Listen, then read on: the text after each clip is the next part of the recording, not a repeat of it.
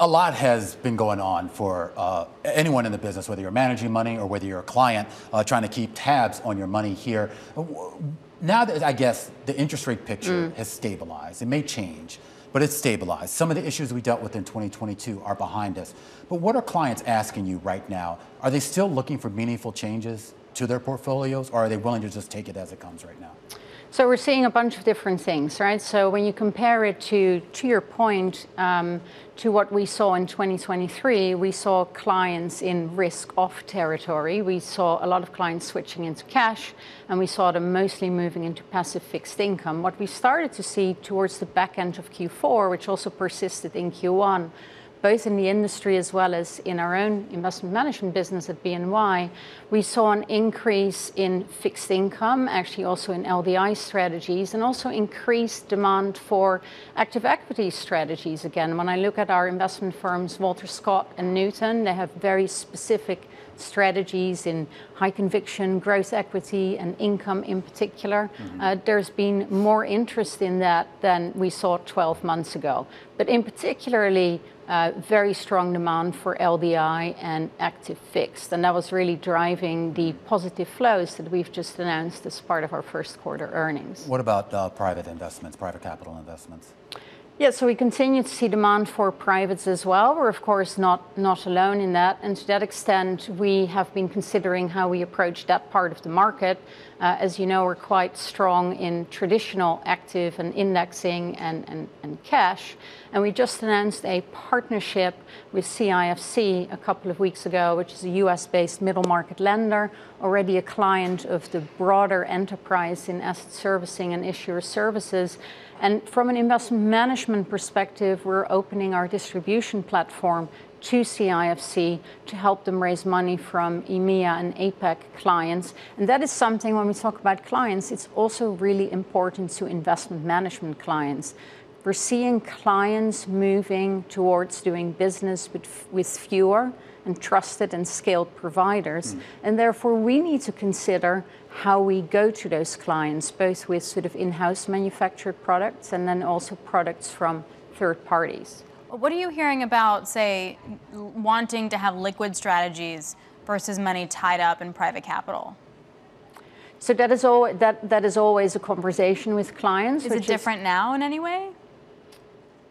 It is, well, it depends on where you are, right? So if you're, say, in the US institutional market that have quite a long history of investing in private markets, they are quite well allocated to private market strategies. But that is not necessarily the case for pockets in Europe and APAC, and it's also not necessarily the case for a number of our intermediary clients and for the wealth segment. So it really depends on the channel and the exposure that they've had, and therefore the trade-offs that they need to make between liquidity and locking up money for longer.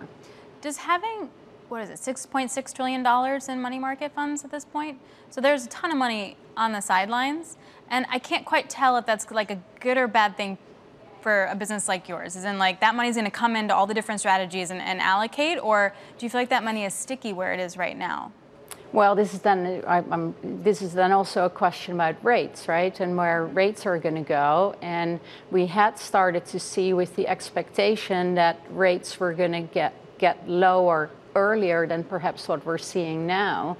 We had seen clients starting to shift out of some of those money market funds, but it's not consistent.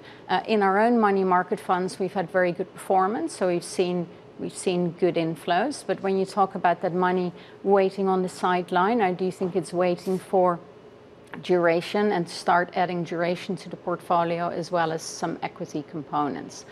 This is why we also work with clients on asset allocation. We've developed a number of tools that we believe are relatively unique, and it really help clients understand some of those trade-offs that they make between liquid assets, traditional active and illiquid assets. You mentioned some of those flows coming in. Is that being taken? Is that share being taken from some of your competitors? Where's that money actually coming from? So some is from some of our competitors, and some of it comes on the back of very good performance, and some of it comes from our own clients who are shifting strategies. So how do you sustain this, Hanneke? I mean, we talk about this idea of how we're in some sort of inflection point, whether it's for the economy or monetary policy or what. You have a company like yours, or at least your umbrella company with BNY Mellon, which has been around for 240 years this year, I believe. I mean, how do you sort of transition to whatever the next phase is going to be without really knowing for sure what that phase is going to be? Yeah, so this is, I wish we had a crystal ball, right? We're of course in the business of making sure we're prepared for all eventualities. That's true for the bank and that's true for us in investment management. In investment management, we're relatively young. Most of our firms are sort of celebrating 4 or 5 decades of being in business. So in the context of 240 years of BNY Mellon, we're still sort of in the toddler stage, if you will. But 240 years is really quite something, right? When you think back to that. As an investor, the way I think about it is we were one of the first companies also to be included in the S&P 500, and we're actually still in the S&P 500, right? Alongside another 53 that were included in the S&P 500 in 1957. And what I think that really speaks to, which is a culture that we're also having in investment management, is the quality of both being resilient and providing safety and soundness, but also innovation. You got to innovate. So we're doing that in investment management as well. Right. We are delivering more products and we're also delivering more solutions to our clients. We only have time for one more question. I have to ask you, you're in town for the 30% Club events here, which seeks to increase board representation, particularly with women. Give us some update here on how much progress that initiative has made. So first of all, we've made a ton of progress. Actually, also in no small way, thanks to actually Bloomberg. We had your very own Peter Grauer in our offices yesterday at BNY Mellon, where we were celebrating the launch of a cross-company mentoring program that is now in its 8th year. We had about 250 participants joining us, and these cross-company mentoring programs have been really instrumental in helping women advance up the ladder in their own organization. When we look at progress, we now see on boards that we have 33% of the roles on boards are held by women, from 21% when Peter assumed the chair role of the US chapter. And we're also starting to see actually an increase in women taking up CEO roles, because really the next battleground is in the C-suite, right? Women holding P&L owning type roles, and that's really critical. Well, you're certainly doing but we still got a lot of work to do.